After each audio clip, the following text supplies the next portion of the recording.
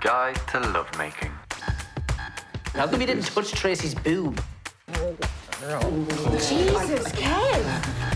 Amber, what's for lunch? Carpet? Not today. Your mum's getting shampooed. Oh, do you throw a rock at me? I'll go out with you. What? Do you want to go out or not? Okay. What the hell are you doing? You're gay. Gay for boobs? I'm not gay. Yes, you are. So am I.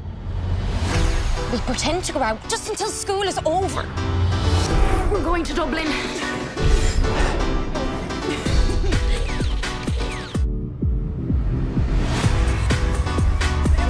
Hi. Don't touch me. Hey, you're the only boy in the world. I'm glad I dated.